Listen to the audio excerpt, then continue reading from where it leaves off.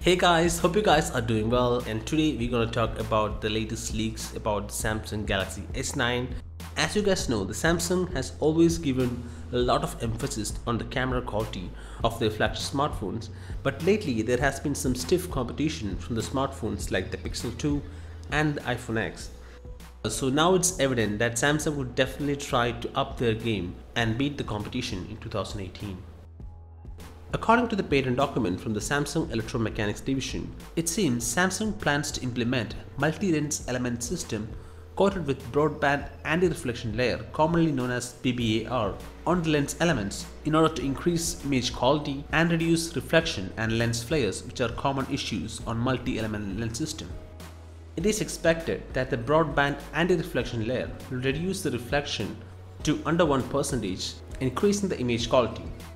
The intelligent use of the multi-lens system can also increase the light captured and thereby allowing more light to fall on the sensor, improving the image quality. Another important leak about the Samsung Galaxy S9 comes from the very famous Chinese leakster, the MMDDJ.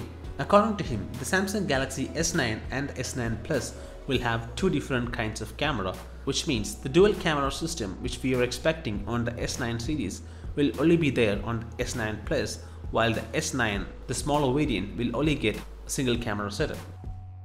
So if this leak is true, for us it seems like Samsung is actually trying to boost the sales of the premium flagship, that is S9 Plus, by giving it an additional dual camera setup, differentiating it from the S9, so that the premium buyers who want to get the best would have to take the S9 Plus, and that thereby increasing the sales.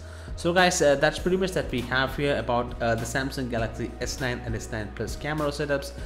We have also done a detailed video about the new ISOCELL sensors from Samsung, which could be used on the Galaxy S9. The link will be provided in the description, also in the I button. And thanks for watching this video, and if you like this video, hit the like button, share with your friends, and stay subscribed.